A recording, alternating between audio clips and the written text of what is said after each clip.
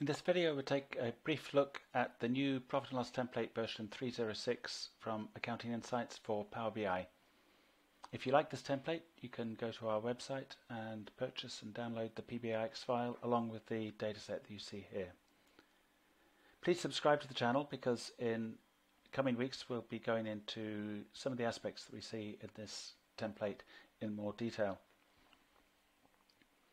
The template breaks down across 4 pages. We've got the main summary page we're looking at the moment. We've got a monthly page. We've got a year-to-date plus page that includes the actuals plus the remaining budget and forecast for the rest of the year. And we've got a contribution by partner showing the contribution by customers and suppliers. The main page is driven by slices on the right-hand side. At the top we're selecting the fiscal year and the month, and then we're selecting the analysis period, so month, quarter to date, year to date, rolling 12 months and so on. And as we select the slices, there's a small table at the top that shows the date range that's been selected, and that's also confirmed in the title. We can choose what comparison we're making against our actual, whether comparing against previous year as we have in this case, or whether we select budget or forecast or some other scenario. And we can choose to display our calculations as absolute numbers like we have here, or to show as a percentage of sales, which can be useful for certain kinds of analysis. If we hover over any of the numbers within the P&L matrix, we can see the breakdown by GL code, which gives a little bit more detail. And if we want to see more detail still, we can right click on that number and drill through and see every single posting that made up that amount.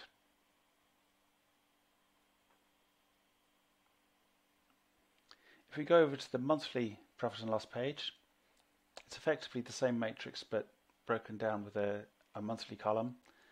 And here we're seeing the variance against budget, and the highlighting is based on the variance against the budget. Similarly, we can select variance against previous year and the highlighting will change.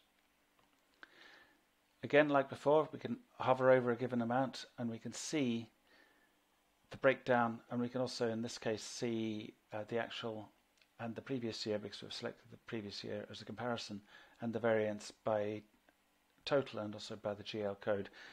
And again, we can right click on that and drill through to see all the individual postings that made up the amount that we're looking at. The year-to-date plus page takes this but extends the year to the rest of the fiscal year based on whatever comparison method we've used here. So if I select budget,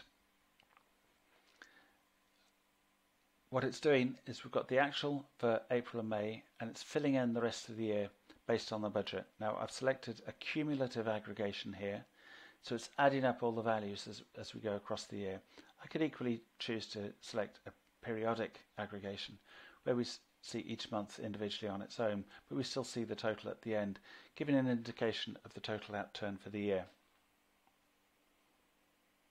And finally, we've got the contribution by partner, where we're looking at the impact on the P&L by suppliers and customers. And it's just a simple way to see at a high level where we're spending most of our money and where we're getting most of our revenue from.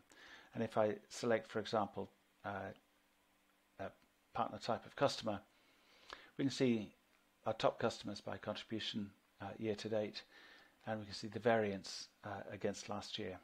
So I can hover over Common Chemist, and we can see that we've done nearly £17,000 this year compared with nothing last year. So we're kind of up, variance 100%.